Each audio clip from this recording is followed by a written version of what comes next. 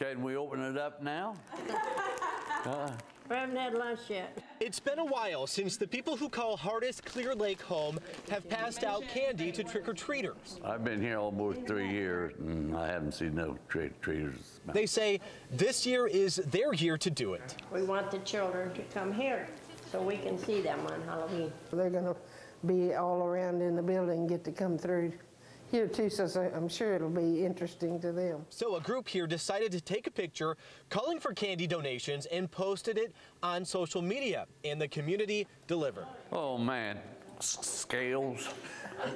So much candy, they're certain all 141 people who live here will be able to pass out candy on Halloween. So it's just really exciting, and it's really touching that something so simple as wanting to hand out candy to trick-or-treaters that they want to do, that why can't we just make that happen? You know? Candy has been coming in from all over, even as far away as El Paso. It just means that people care.